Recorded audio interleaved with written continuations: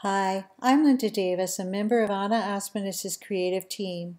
On March 10th, Anna posted on her blog a wonderful list entitled 13 Ways to Use ArtsyTransfers, complete with layout examples from the creative team.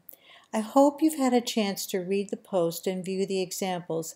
I know it sparked my imagination with even more possibilities for using the ArtsyTransfers. In my last video, I shared one of those listed techniques, how I created an Artsy card with the ArtsyTransfers for use on my two-page spread. Today, in response to your comments, and I want to thank you for taking the time to give us feedback, I'd like to share how I use the transfers on the left side of my two-page spread. I want to share 3 specific ways I worked with the transfers and explain my thinking regarding why I made my choices for this page. Specifically, I changed the layer visibility of some transfer layers, I modified layers with brushes on a layer mask, and I rearranged the order of layers of transfers. Here's the photo that I started with. I shot this with my cell phone early one morning coming back from the gym. And if you look at the layers panel, you can see that I duplicated my photo 3 times. To each copy, I attached an inverted mask and brought back the ground, bushes, and tree with brushes from Anna Blend's Artsy number 4.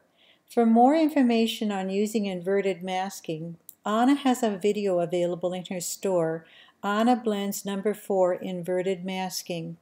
On my page, one photocopy is on linear burn, the next one hard light, and the third one color dodge. And when you zoom in on the photo, you can see the lovely texture that the Anna Blend's Artsy brushes can give a photo. Below these copies, I placed a copy of Solid Paper 2 from Art Play Capture. I attached another inverted mask and brought back a little of the paper's texture to create more dimension on my page. Once I had my photo in place, then I began working with the ArtsyTransfers. For this photo, I wanted to use the transfers for color and texture.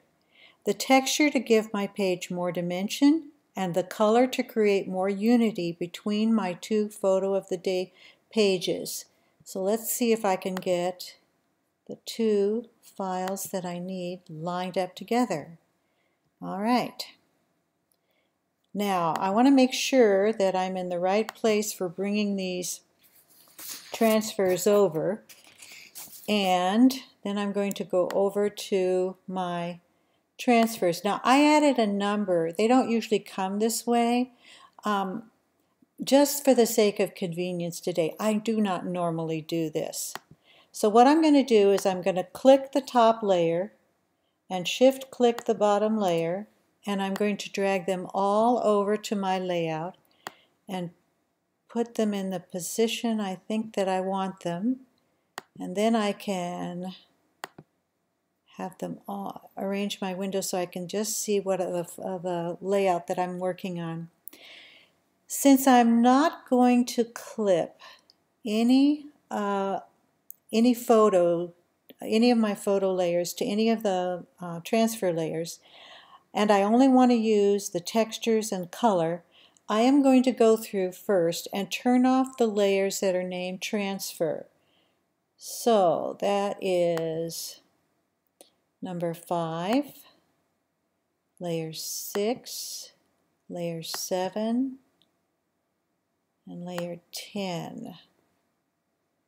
And as I go through the layers, I'm going to start back at the top. As I go through the layers, I'm going to turn them off and on so you can see their position and see what changes that I made. I am pressing, to see just the one layer, I am pressing Option plus clicking on the visibility eye for the layer, and that would be Alt plus clicking the eye on a PC. So I'm using Option. I want that layer to stay, and I know I want the spatters to stay. This texture is a little high, so I am going to bring it down, and I'll enlarge this so you can see a little better.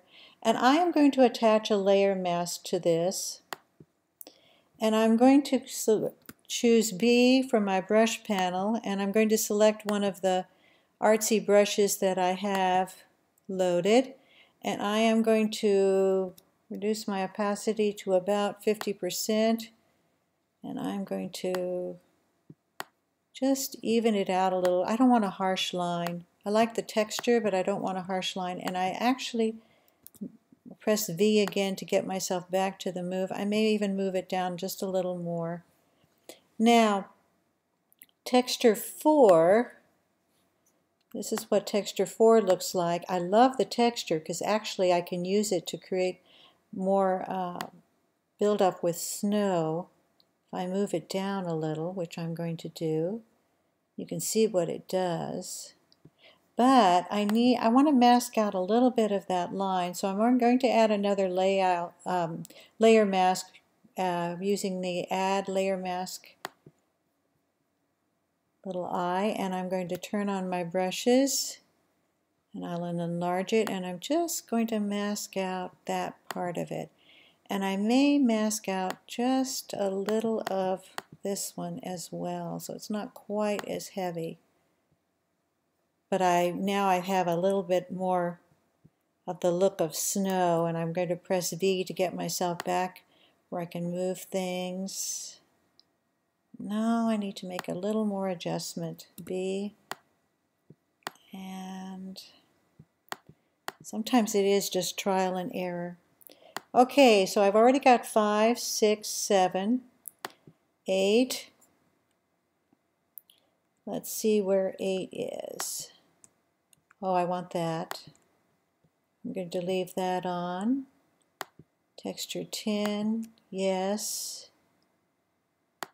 Texture 9, yes. I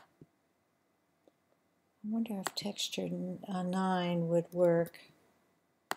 Or a little more snow, actually. I think I will give myself a little more snow on the ground. Okay, transfer was a 10. Here's the art stroke. This is the layer I want. It shows, but I want it to really show more because I'm going to use its curves to emphasize something. So I'm going to bring it all the way up above my photo layers, and I'm going to transform Command T or Control T, and if I press Control and click, which would be right click on a PC, I can flip this horizontally, and I'm going to shift it just a little. I like to follow the lines that are here. Okay, now that's in position. Now I'm going to go down, that was number 11. 12 is a stain. Let's see where that's at. I don't really need that, and it won't affect the color that are in the stains. So I'm going to turn off 12. I'm going to leave that one because it may be affecting the color that's here, and I don't want to change that. This stain is up here. It's hard to see, but it's up here at the top, so I'm going to click it on and then turn that one off. Then there's paint. I want that. That stain I'm going to leave. In fact, the rest of these I'm going to leave because they very well may affect the color. Now, on the right side, so that finishes the left side of my page. On the right side of my page, I want to make sure that I'm below all my photo layers, and I'm going to, this time I'm going to open up Transfer 5, and I need to move that over so you can see it. Okay. Now I'm going to click and then shift click so that I have all of the layers, and I'm going to drag them over to my file. Now they're not in the right position.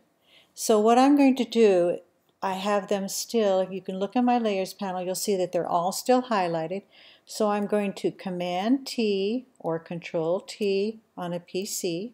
I'm going to Control click or right click on a PC, and I'm going to flip them, rotate them 90 degrees clockwise.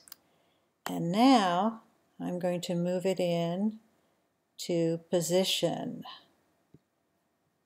Okay, that's about right. I want my photo to bleed through that. And the only layer on this one that I changed, I moved the art stroke up above all of my photo layers, and I'm going to shift its position just a little to follow the lines in my photo. Okay, now the rest of this layout, I'm basically finished with my transfers. The rest of the layout is, if you can see up here, I added the faded words, my journaling, the date, my text, and my title. I added a button which I recolored slightly, and some stitches to stitch it down. And I'm finished with my layout. That finishes this layout. I hope you have found this video helpful. Layered PSD Transfers offers so many possibilities for creating artsy pages. The list Anna posted March 10th was just a starting point to spark your creativity. I think I've tried most of the 13 ways on one layout or another, but the more I use the transfers, the more possibilities I see for using them on my scrapbook pages. You will find more specifics about how team members use the transfers in the process notes for their own layouts in the gallery. Please let us know what else you would like to know about how to use the ArtsyTransfers or any of the other products that Anna designs by leaving a comment below or sending Anna an email at anda_aspinus@yahoo.com. Your feedback about what you want to learn will help us plan future video content. ArtsyTransfers are available in Anna's store under Elements and then Transfers. The video Anna Blends number 4 Inverted Masking is also available in Anna's store under Education at OScraps.